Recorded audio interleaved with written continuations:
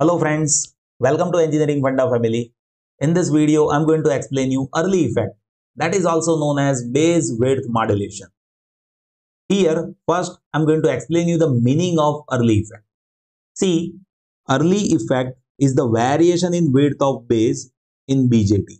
So here we will be changing width of base in BJT. How? With the variation in applied base to collector voltage. So by changing base to collector voltage, we will be changing width of base. That is early effect, and it is also referred as base width modulation, means we will be modulating width of base. How? By changing applied bias voltage at collector base junction. VCB, that is collector base junction voltage, that we will be changing to have change in width of base.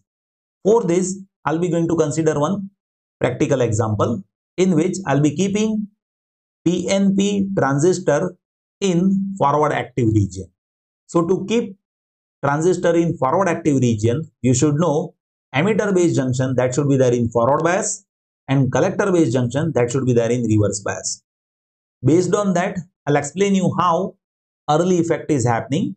So here you can observe we are having PNP transistor and we want to keep this in forward active region, right? So this is emitter base junction. So let us keep this junction in forward bias, right? So we'll be keeping this junction in forward bias and this is emitter base junction, right? This is emitter base junction. And see, this is collector base junction. And this collector base junction that we will be keeping in reverse bias, right? This is collector base junction, right? This is collector base junction.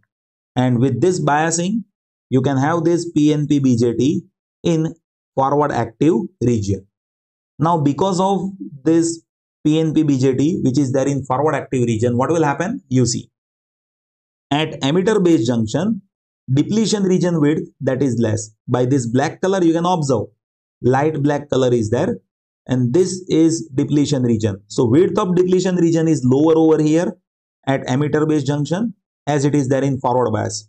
But collector base junction is there in reverse bias. So depletion region width that is more over here as it is there in reverse bias. Right. Let us consider this collector base junction voltage VCB, that is VCB1, and because of this, let us say here we are having width of base that is W, right? This width of base that is W at this VCB1 voltage. Now what I'll do is I'll be going to increase this collector base voltage. So here now let us consider a scenario in which we will be increasing this collector base voltage. So now let us say we are applying VCB2 voltage which is greater compared to VCB1. So if you provide higher reverse bias voltage at this collector base junction, then what will happen? Depletion region width will increase. You see, depletion region width is more over here as VCB2 is higher than this. Compared to this, depletion region width is increasing. As depletion region width is increasing, you see what is happening? This width, now let us say this width is W dash. So this base region width, base width that is decreasing, you see. Previously it was W, now it is less, it is W dash. Why? The reason is collector base voltage that we are increasing. So as you increase this collector base reverse bias voltage, base width that is decreasing over here. So here you can say W dash, now that is getting lower compared to W. Why? The reason is we are increasing this collector base voltage, right? That's why. Now let us try to understand few more basics related early effect. That generally we use transistor in forward active region only. Almost 90% of applications that is there with forward active mode of transistor, right? So to have forward active region of BJT, emitter base junction that will stay in forward bias and collector base junction that will stays in reverse bias. And that is what the example which we have considered. You see, this is emitter base junction that is there in forward bias. This is collector base junction that is there in reverse bias, right? So here what will happen, you see, if collector base voltage that is increasing in reverse bias, it will increase width of depletion region, which will result into decrease in width of base. So that is what the case which I have already explained you. If you increase this collector base voltage, then depletion region width that will increase compared to this. Because of that, width of base, you see, that is getting decreased, right? That is what we have discussed. If width of base is decreasing, then recombination at base also get decreased, which results into lower value of base current. See, as you increase that reverse bias voltage, depletion region is increasing. Because of that, what will happen? Width of base is decreasing. As width of base is decreasing, recombination will decrease, and as recombination decreases, base current will decrease. Let me show you how. See, this is PNP transistor. This is PNP transistor, right? So in this PNP transistor, current will flow due to majority carrier, that is holes. So here holes injection will happen. Here holes injection will happen. So let us say here IPE, that is current due to holes in emitter. Now this current, when it comes to base, at that time there will be somewhat current which will be having recombination. So because of recombination, IB current will flow over here, and another current that will go inside collector, that will be IPC. So IPC means current due to holes in collector. Holes means P and C means collector, right?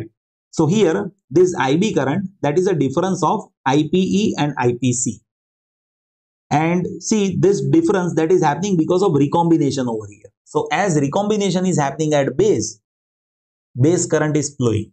Now if you observe, here width of base is decreasing compared to this. So obviously recombination will decrease, and as recombination decreases, base current IB that will decrease. So it is but obvious, as if this IB current is decreasing, then this collector and emitter current will increase. Now you need to understand how it will increase based on formula even. That even I am going to explain you. But first of all, analogy should be clear to you, like how it is happening, right? So here holes are flowing, right, in PNP transistor. So as recombination is happening, over here IB current flows. So IB is difference of IP and IPC, right? So you can say base current that is getting decreased, and based on that you will be having higher current at IE and IC. Now I am going to explain you how you are having higher current at emitter and at collector. So for that you need to go through my one video based on drift and diffusion current. Here see diffusion current that we are dealing to discuss about. I have told you, see here current is happening due to diffusion. So what is diffusion current? See, diffusion current, that is area into charge into diffusion coefficient into carrier gradient. So here we are having current due to holes. So rho P by rho X, that is what carrier gradient, right? So diffusion current, that definition that you need to understand first. For that I have made separate video. Here I am not going to explain that definition. Just consider current due to diffusion current is IP is equals to area into charge into diffusion coefficient into rho P by rho X, that is carrier gradient, right? So you can say this is what slope of carrier with respect to distance. This is what slope of carrier with respect to distance. Now IP, that is happening at this gradient when X is equals to 0. Now how it is there, you see. If you consider this is the direction, if you consider this is the direction which is X, right? So here we are saying X is equals to 0, and here we are saying X is equals to W, right? And you see this is what carrier gradient, rho P by rho X. This is what rho P of X by rho X. Right now I have considered this linear, right? So here if you observe, see, as you increase reverse bias voltage, what will happen? As you increase reverse bias voltage, this slope will be sharp, right? Means value of rho P by rho X that will increase, right? Value of rho P by rho X that will increase. At x is equals to 0, at x is equals to 0, here you will be having IPE. And at x is equals to W, here you will be having IPC, right? But as you increase VCB, you see this slope is increasing. As if this slope is increasing, but obviously IPE and IPC both will increase. Why? The reason is IPE and IPC both are depending on rho P by rho X, right? So here rho P by rho X means slope that will increase as you increase this reverse bias voltage, right? So if you observe IPE and IPC, right? So IPE, that is this at x is equals to 0, and IPC, that is this at x is equals to W, both will increase. As IPC and IPE both are increasing, you can directly say emitter current and collector current both will increase, right? And as if emitter and collector current both are increasing over here, then you will be having increase in large signal current gain alpha. This is also I have derived in my earlier video of this lecture series of electronic devices.